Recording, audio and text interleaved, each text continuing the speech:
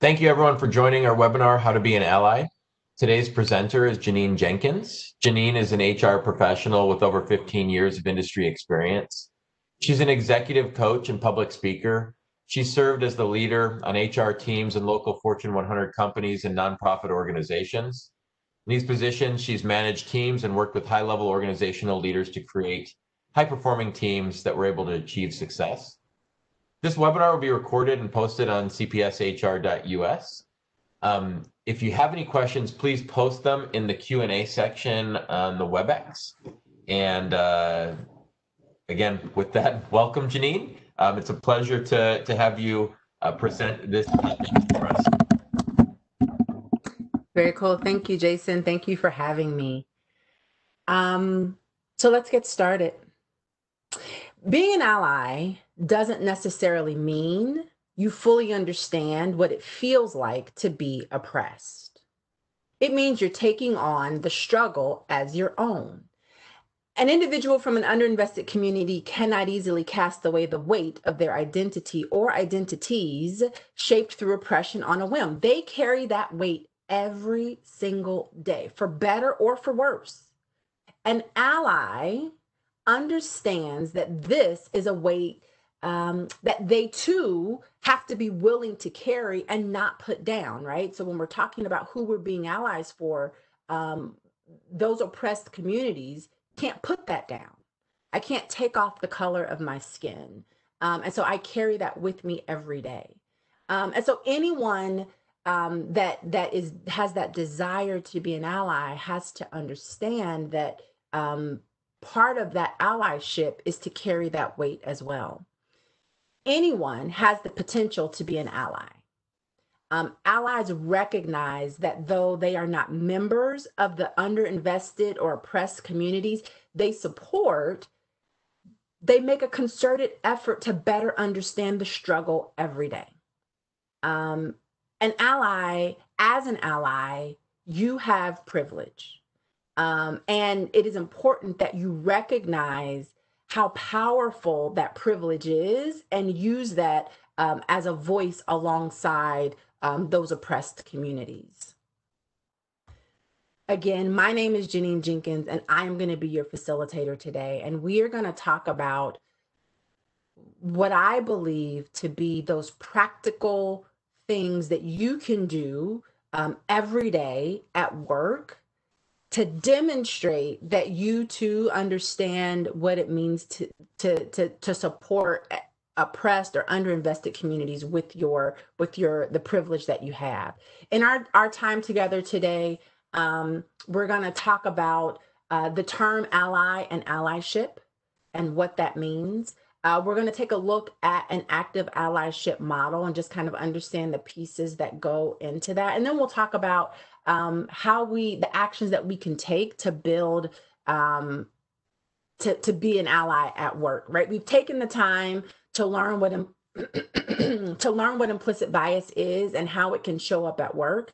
And so in this workshop, I really want to focus on what are the daily actions we can execute to ensure that we are providing the support, development, and attention for our Black colleagues and our other colleagues of color that they have worked so hard to achieve. So, again, for today, I encourage you to submit your questions, close out all other applications and join in with me.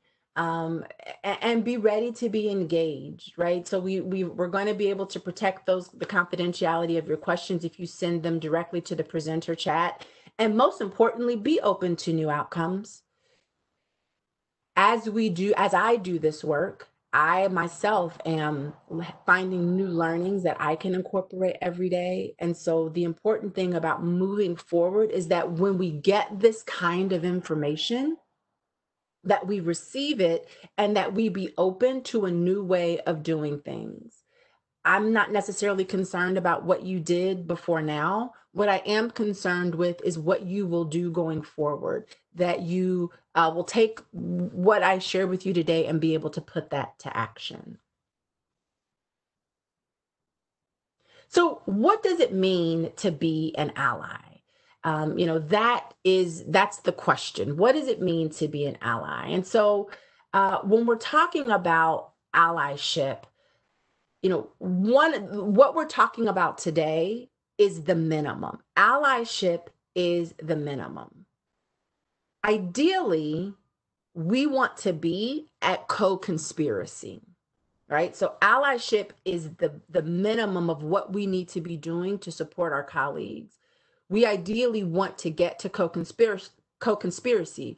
And I say that because co-conspirators are people who are engaged in the conspiracy with another person, right?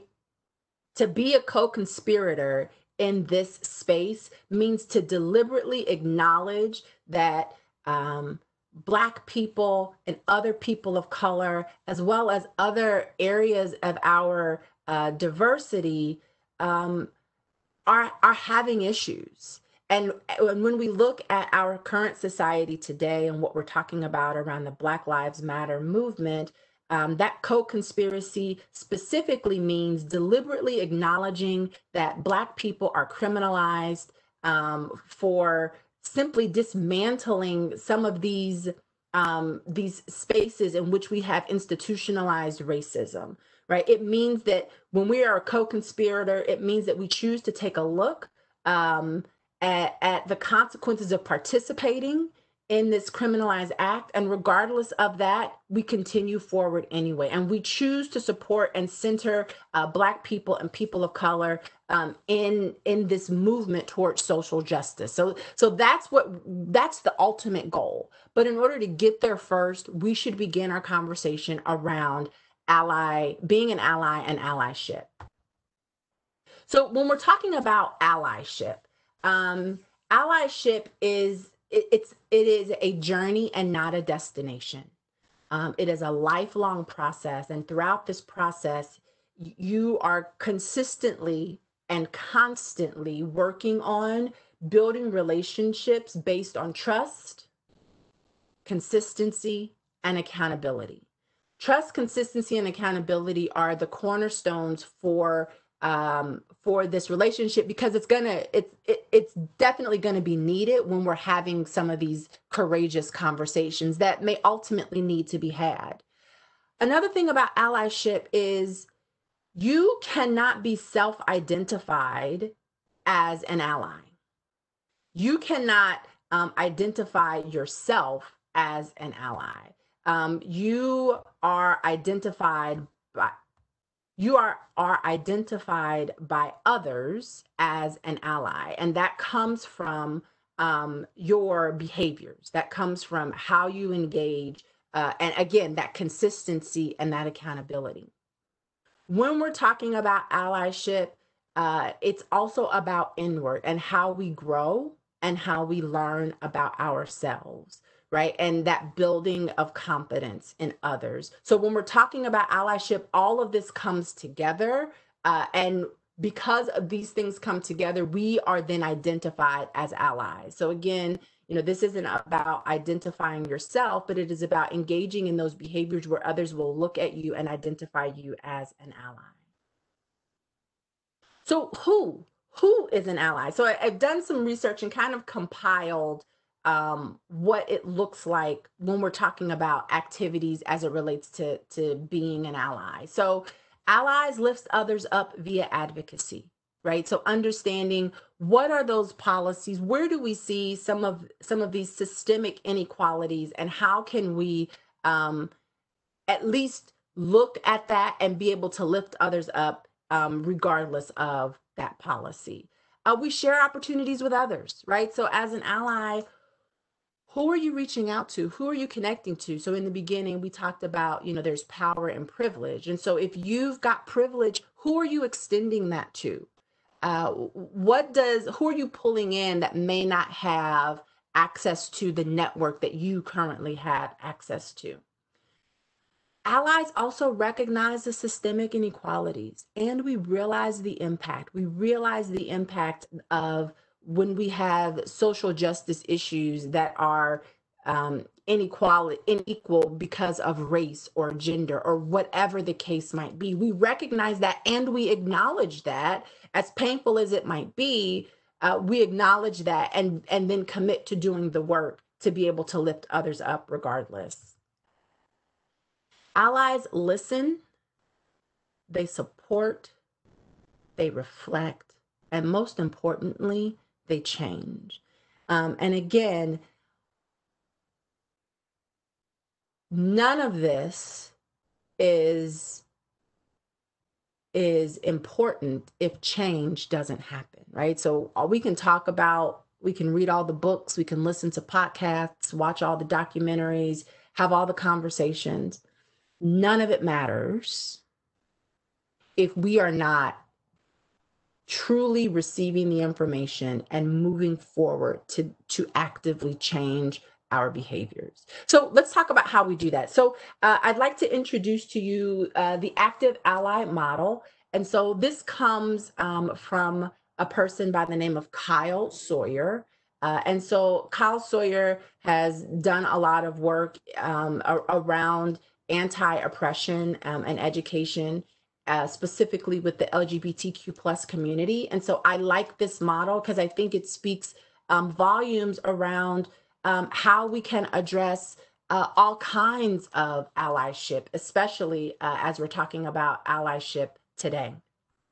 So the first is awareness, right? So looking at how we engage, how are we perceived, and what's our privilege, right? So just being aware of all of that. So right, that's that awareness piece. And so when we're talking about awareness, that's about, you know, having conversations, getting the feedback. And so in order to get that true authentic feedback, we got to go back to our relationships, right? What is the level of trust in those relationships? And people trust that when they give us this feedback, we're going to do something with it, and actually move forward with change, right? So that's where that relationship based on trust, consistency, and accountability comes into play. Once we've got that awareness, we got to move to action. And so action is going to be around behaving differently, right? So we got all this feedback. What are we going to do with it, right? So action is relying on our awareness to challenge ourselves, the systems, institutions, individuals that maintain the injustice and behave differently. Additionally, to behaving differently, we have to understand why we must behave differently. And so action is going to look different for everybody, right? So action is going to be education, right? Maybe it's going to be reading books and becoming aware of some of the social or some of the inequalities that we're speaking about in your industry or in your agency or whatever that might look like. We've got to do the work. Maybe it's calling something out when we hear something that isn't the right thing to do or say, and we call it out. We're taking that action, and we're taking that action immediately, right? So I'll talk a little bit later about what that can look like, but we're taking that action. We're calling out that that is not the right thing to do. Maybe that action is looking at our policies and figuring out what we do. I did this training a couple weeks ago, and I had someone ask a question, and their question was around, they had one Black colleague in the entire agency, and that person was beginning to feel tokenized because I imagine there were a lot of conversations around what can we do, how can we fix it. And so in that instance, you know, the work is not on your Black colleagues to do the education. The work is on us, on our policies to fix it. And my first comment was, fix your recruiting process. What's wrong with the recruiting process that you only have one Black colleague? And so that tells me there that action in that instance is going to be going back and looking at the policies and looking at some of those inequalities that need to be fixed. Where are you recruiting? What do your announcements advertise? So all of those things can be action. I think there's a lot of action to take, but we do have to take the time to be able to reflect, to honestly define what that action or what the right action looks like. And so once we've engaged in that awareness, and we sort of uncovered that, and we've determined what that action is going to look like, we need to figure out how to integrate. And integration is what is going to propel us through the cycle and into a new way of being. Integration is what is going to allow us to grow and become in ways we otherwise would not have been able to, right? So integration is the culmination of awareness through action. And it is the beginning, right? So it is the beginning of moving forward to being a different kind of person that behaves differently. So active allyship in action. So how do we put this awareness, action, and integration into action? So I want to take you through a couple of different roles that can be played in the workplace that may help with that. So the first is the sponsor, right? So being the sponsor at work, right? And so when we're talking about being the sponsor, we're talking about the expertise that we see in others, right? So how many times have you given a presentation in front of, city council, board of supervisors, agency leadership, and you could do it with your eyes closed? How many times have you done that? And so the question becomes, is there someone else that might be able to help in that vein, right? So um, are we putting that person forward? Are we sharing that this is someone that can do the job just as well as I can? Are we doing that kind of thing? That potentially is what it means to be a sponsor, recommending people for those stretch assignments and those learning opportunities. One activity that I would recommend is the 30 by 5 by 1 rule.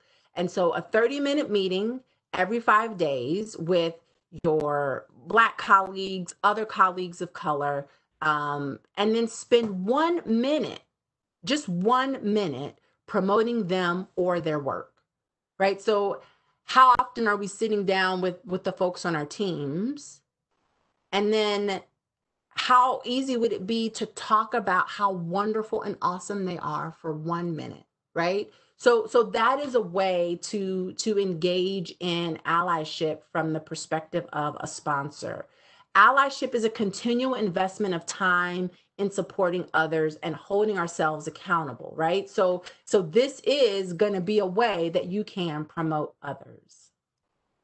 Another role to play is the champion, right? So directing questions about technical topics to employees with the subject matter expertise instead of answering them yourself, right? So how hard would that be to say, you know what, I think a better person to answer that question might be this person. And that then goes toward advocacy, right? Advocating for more of those underrepresented groups within the team or on the project.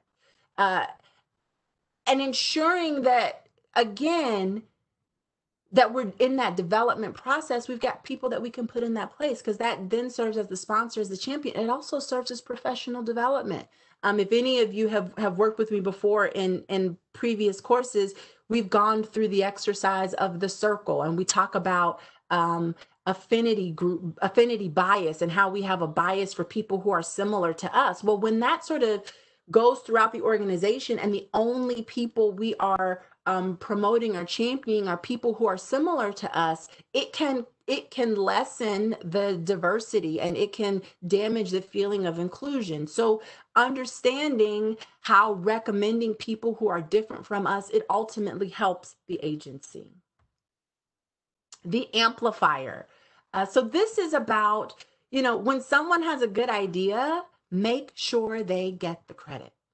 Make sure that they get the credit, and that it is widely known that it was their idea. who are we highlighting, when in our staff meetings and our newsletters, right? So are we highlighting our Black colleagues and our other underrepresented groups in these places that are very public? The entire agency can see that potentially our customers and our community can see, right? That again, it demonstrates that we have all kinds of people that we want to share with the community, because and it highlights how important it is to us. Another role that can be played is the advocate, right? So advocating for employees of marginalized groups to be invited to key events. Who's going to that conference? Who's in that workshop? Who's getting that training? Making sure that we're looking closely at these lists to ensure that we are not leaving anyone off, right? Offering to introduce colleagues to influential people in your network. And I think this is potentially the biggest one. I can say from my own personal experience, there is a person whom I met.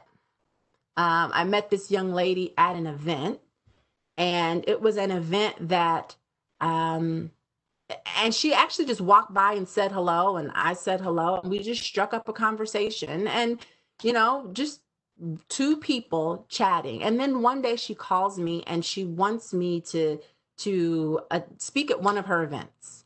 So I spoke at an event for her, and by speaking at that event, by her asking me to do that, that is an audience that I would not have ever have had access to. I had no other reason in my current situation at the time to have access to that community. You fast forward, by being even in that position, I met someone else who has also been able to connect me with a community that I would not have been able to have access to. And that is what advocacy looks like: raising people up and ensuring that we use our privilege to connect them to environments and places and people that they may not have otherwise had a connection to. And once we do that, then we are helping them to not only grow their network, but we're helping them to grow their knowledge, we're helping them to grow their skills, and who knows where it can go from there.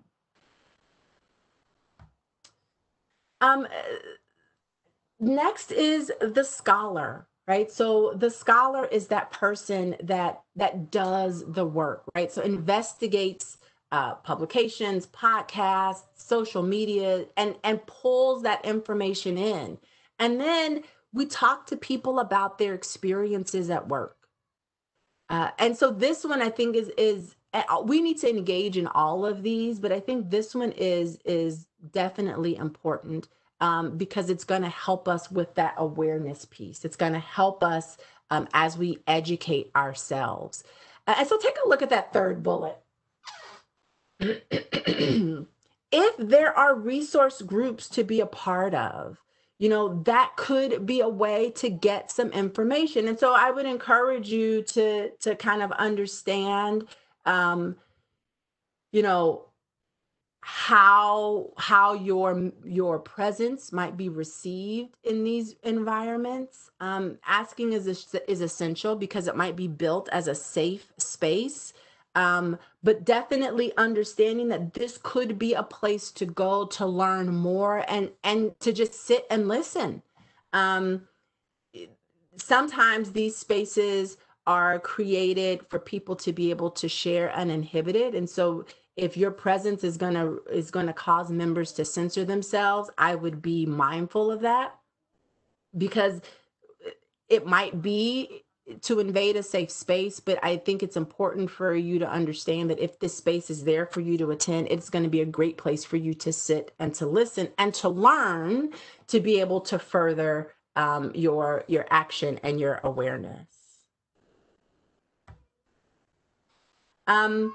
This is another role that I think all of us need to engage in at some point, the upstander. So before I was talking about how to say something in a way that is effective, this is what I was referring to.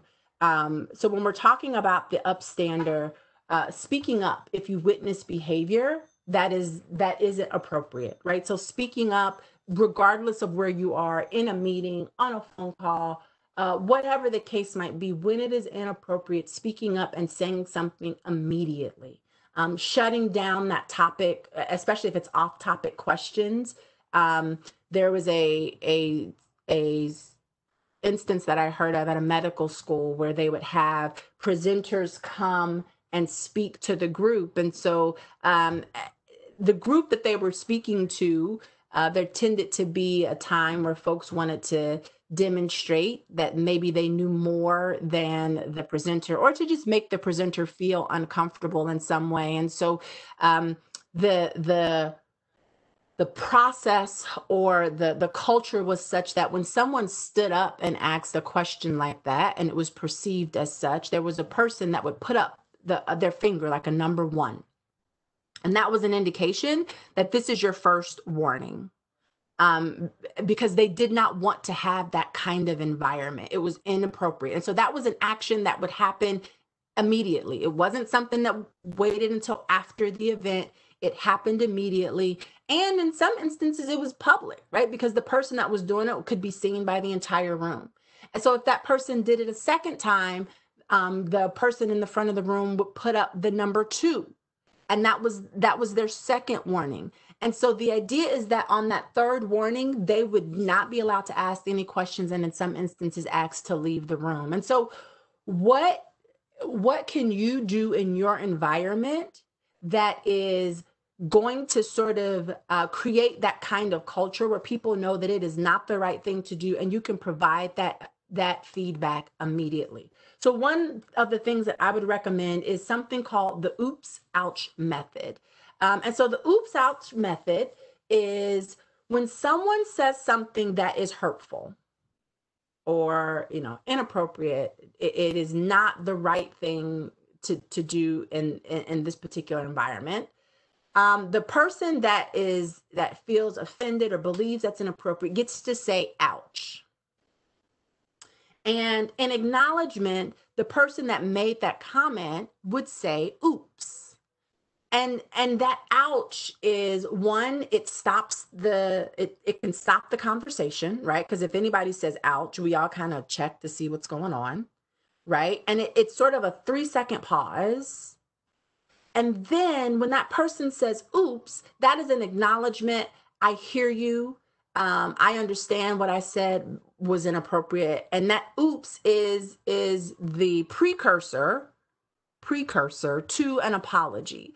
And so it that when done correctly, that oops is the beginning of a conversation about what was said. Help me to understand what was inappropriate about that. And furthermore, what do I need to do differently going forward? And so that is an example of how you can engage around this topic when it's something that is inappropriate. And I feel like it is a way to do it that is non-threatening, but still demonstrates that it's not the right thing to do. And then the important piece is to have that conversation in the end so that it doesn't happen again. But I think this is a way to be able to have that and to begin that conversation. And as our organizations or as our cultures sort of move on and get used to it, people will know I probably shouldn't say that because that's not our culture. That's not what's valued here. So I need to think through that before I say that. So I think that's a way to be able to engage folks in a way that could be non-threatening and certain, and still begin the conversation about what is the right thing to do and why. Um, the last role that I want to call your attention to is the confidant. So this is another role that I think it's important for all of us to engage in. The confidant is the person that believes others' experiences. So this is important because especially when we are talking about issues of race, and even, gender, there's value in all of these instances in the workplace. And in my experience, specifically, there have been times where there have been things done to me or said to me that didn't feel quite right. And I couldn't quite put my finger on it. And in those instances, to have a confidant to be able to go to and say, so here's what's happening, and here's why I feel it's happening. And for that person to be able to come back to me and say, okay, I hear you. So let's figure out what's going on. And maybe it's let's figure out what's going on and just see, right? And maybe it may turn out to be nothing, but at least I was heard, and there was some sort of question, a query that occurred to kind of figure out what about that experience may not be quite right, right? And so in this instance, the confidant is that person. You are working next to colleagues who experience things every day, and they can't quite put their finger on it. And I'm sure some of you have heard of the term micro inequities or microaggressions, and they are things that just don't feel good. And being in an environment where they don't have anyone to share that with, who will hear them and not, you know, project their own experiences and really engage in that conversation, that is what's lacking, right? That's what we I include myself, need in the workplace to be able to have that conversation, because those kinds of instances, um, it's cumulative, right? And so it's not just the one, it's the many, many, many, many times that this happens over and over and over again. And it's covered up by, oh, well, that was just a joke, or oh, don't be too sensitive, or I'm just those kinds of things. To have a confidant to be able to go to, it really helps in terms of creating um, an environment that truly feels inclusive. And it demonstrates a real open door policy, because as the confidant, if someone can come to you and tell you something is wrong and you address it immediately, that feels good. We do this already. We talk about this in our sexual harassment training. If someone were to come to your office and to say, I have been discriminated against, or I have been harassed because of my gender, we by law are required to do something. Why not, when someone comes to us and say that I've experienced, somebody doing something to me and I believe it's because of my race, why don't we have the same reaction? And so this confidant, playing this role of the confidant, is going to apply that same sort of attention and seriousness when we raise those kinds of concerns. So, in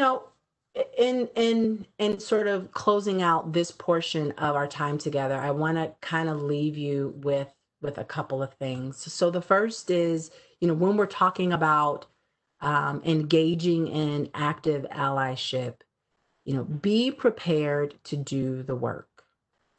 Understanding that coming to terms with your own privilege is not going to be easy, right? That's not going to be an easy. There's going to be a lot of discomfort through this process, but it is necessary to engage in this process and to engage in it in a way that is meaningful and that does produce a change in behavior. Don't center your narrative around yourself, right? So being empathetic is good. We want that empathy. However, this isn't the time to share your personal experience, right? So in those instances, when you're in the role of the confidant and someone comes to you about something that has happened to them, listen, right? When you come back with, oh, well, something very similar like that happened to me, it takes away the severity of the situation, and it can feel invalidating.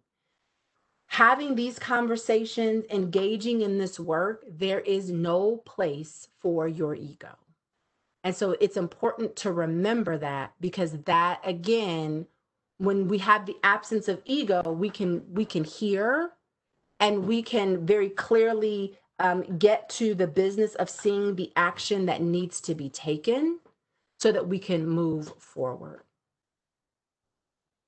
Stop supporting organizations that support hate. When we support organizations that support hate, we are contributing to the problem. And then, in addition to not supporting organizations that support hate, take a critical eye to those organizations that say they support, Black Lives Matter or any other initiative, but fail to openly speak up for injustice.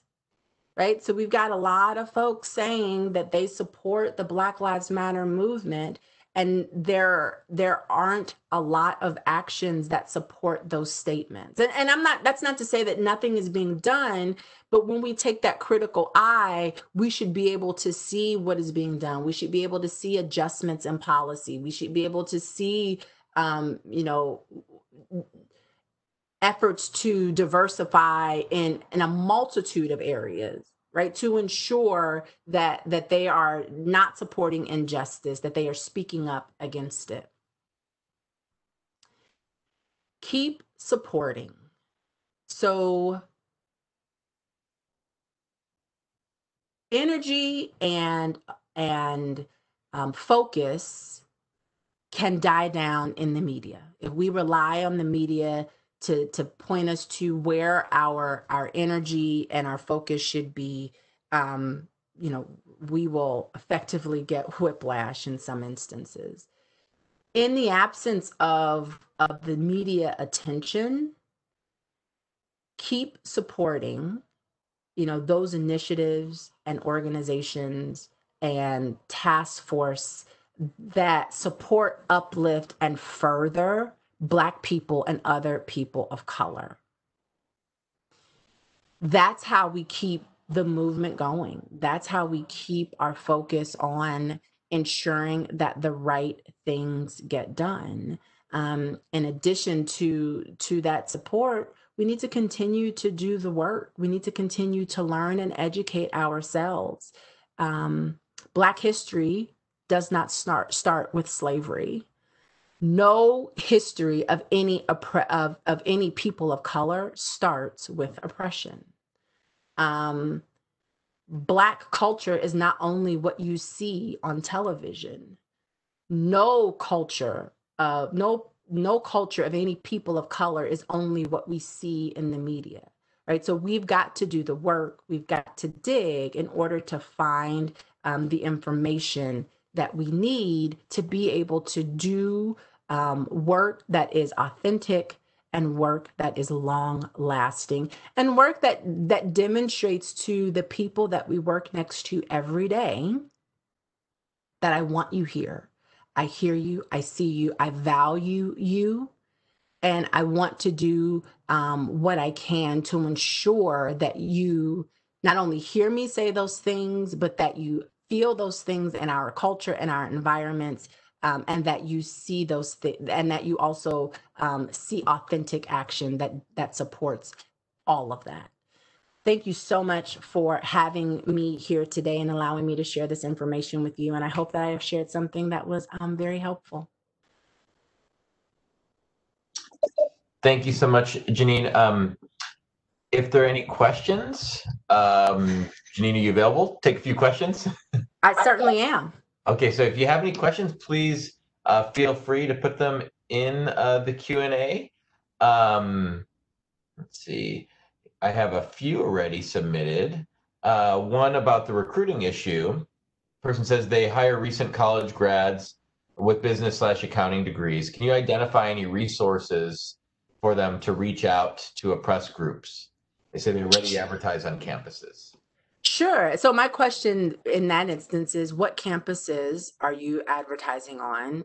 Right? Because so that's great. The next step is, what about HBCUs, right? So we have a whole system of historically Black colleges and universities that also have students that major in those areas as well. When you, on the campuses that you are on, how are you targeting the Black students and the students of color, right? There are lots of organizations that are on campus that also have these students that major in those same majors. And so I think, you know, recognizing that not everybody goes to career services, right? Not everybody, I think in California it's called Handshake, right? Not everybody's on Handshake. And so yep, we're on campuses, but how do we diversify that outreach? And so your career center partners are going to be super helpful in telling you, who do I talk to ensure that my message gets to a wide and diverse population of students. Okay, I have another one for you. How best can we ally up to management without being perceived as a troublemaker? So I think, again, remember, allyship is the minimum, right? I need you to be a co-conspirator. So sometimes you might have to engage in that. And so I think I understand that. I understand that completely.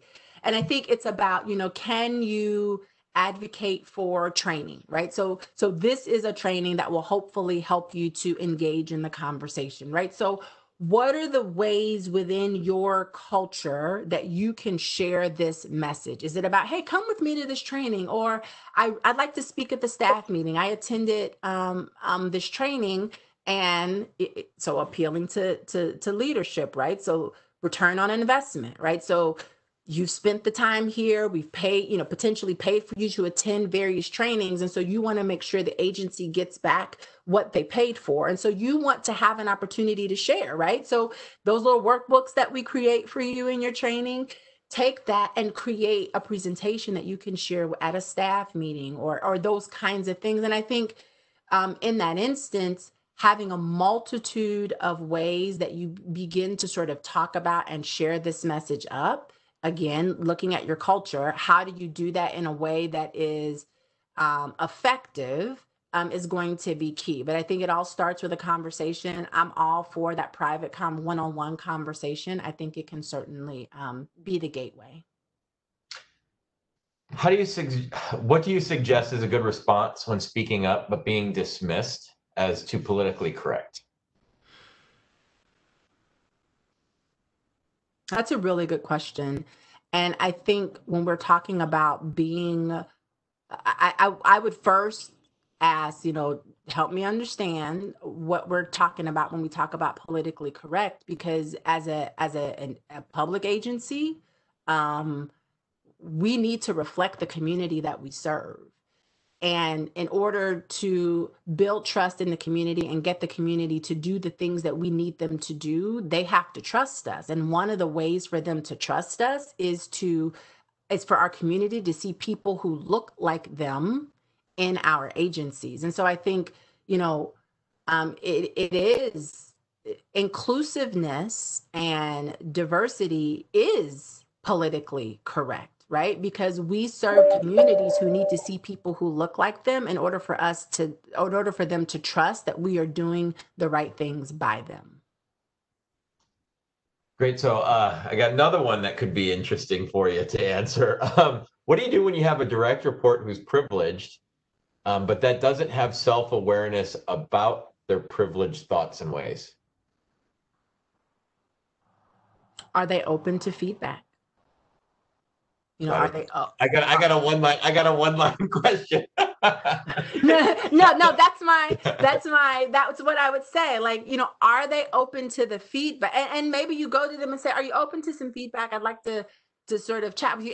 And I am all for you using this presentation as that stepping stone to be able to engage in some of these conversations, right? Hey, I just attended this great training, and so let me tell you about it. And then use that as a conversation. I mean, I think if they don't, in terms of privilege, sometimes it's about how understanding how we show up to people.